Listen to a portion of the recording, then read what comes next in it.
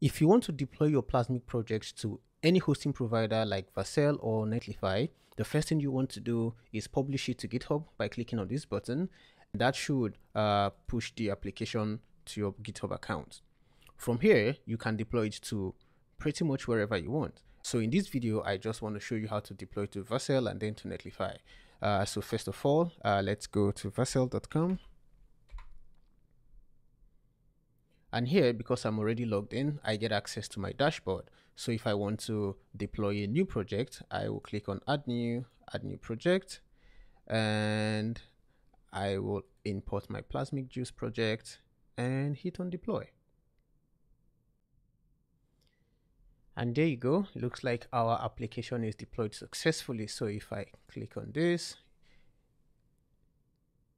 it should take me to the live site. So this is our project.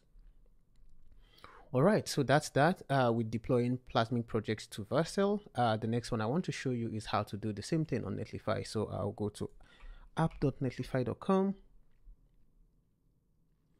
I'm already signed in, so I want to add a new site and import an existing repository from GitHub.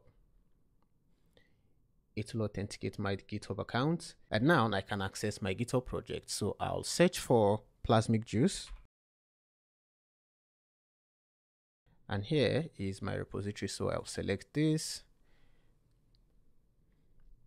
and just hit deploy. And it looks like our application has been deployed successfully. So if I click on this site, I should see the same application deployed successfully on Netlify. So that's how you deploy your Plasmic application to your favorite hosting providers.